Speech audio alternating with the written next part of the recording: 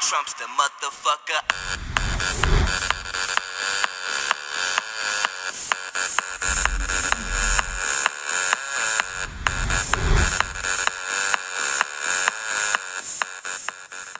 Hey guys, what's going on? Drake Matha here. Today I have a Call of Duty Advance Warfare gameplay for you guys. And today I'm going to be calling this video Scared to Death. Why am I calling it Scared to Death? Well, I'm going to be talking about a story while this is happening. So what's it about? It happened a long time ago. Basically, it was me and my buddy, Cody. We were heading out to my cottage, and it was quite a while ago, like maybe 3 or even 4 years ago. But here's what got us scared to death.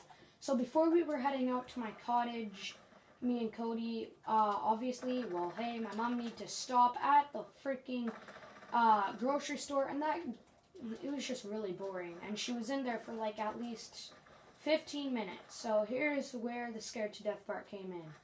When she left, me and my bud Cody, we were just playing in the car and just doing stuff that little boys do. So while we were doing that, the car alarm went off. Yeah, it was terrifying. No lie, it scared us to death. It just was scary, and here's why it was scary. Because what happened was the alarm was going off for at least half of the time that we were in there. So at least 15 people were just looking at the car, and the alarm would not stop going off.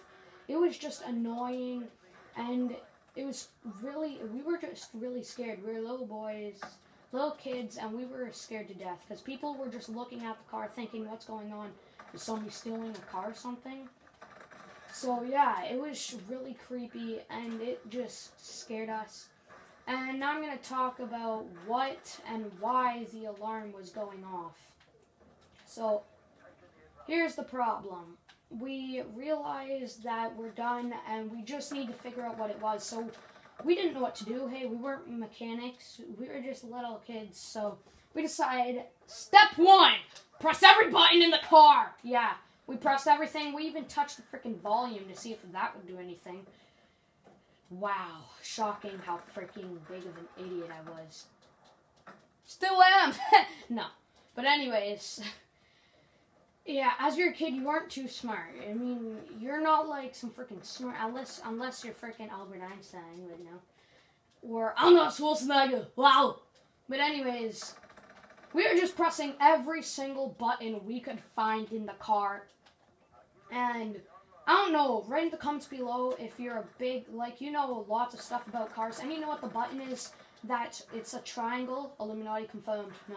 But it's just a triangle, and it's red, and on the outline of the triangle, it's another triangle, and it's red. We have no clue what it was, but Cody was just jamming it, and I was like, dude, okay, stop. What happens if that makes the car self-destruct? Yes, I actually said that it would explode. So he just completely stopped. He just stopped touching, and I was like, okay, we have to figure out what was happening. So I, being the genius I am, got out of the car, and then everybody was looking at me, and they're like, why is a little kid in there? Just, what the hell? So I'm terrified to death. People are just looking at me, so I decide, nope, that's it. I run back into the car, slam the door, but right when I close it, here's what the problem, I didn't know, but here's what mainly the problem was. I heard this, ting, and I was like, what the hell is that? What is that, Cody? Why? What was that noise? I don't know what it is. Help me. And then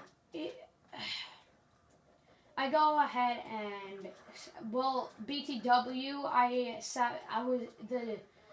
here's what happened. I went ahead and looked to my left, right? Because when the door made that ting noise, I was like, what's that? And it came from beside me. So I looked beside me, and guess what it was? It was a freaking Pop-Tart. No, I'm just kidding. The seatbelt was stuck in the door, and me and Cody had no clue how the seatbelt got stuck in the door.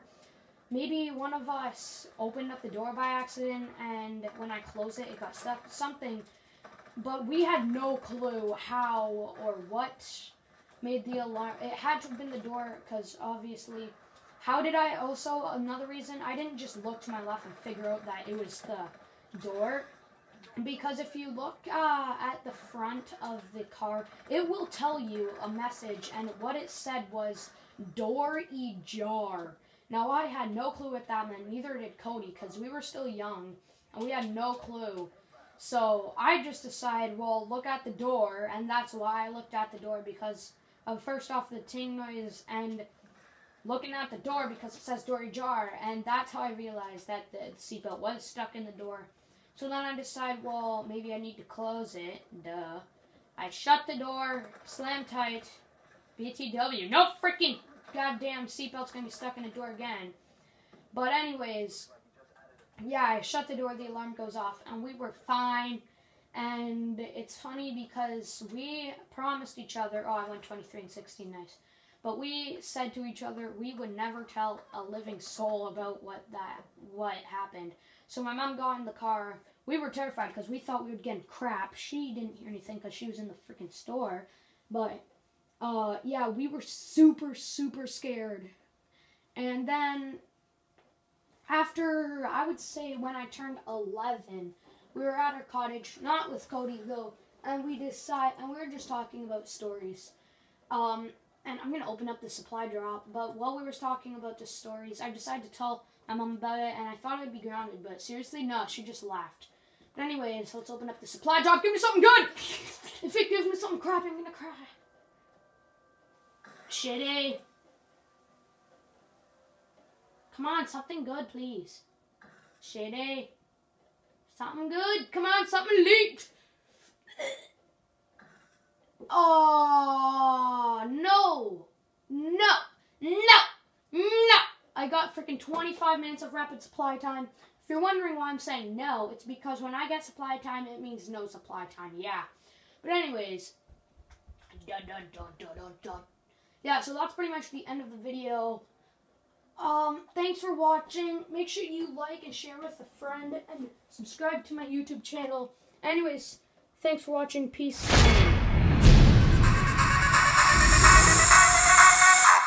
Motherfucker.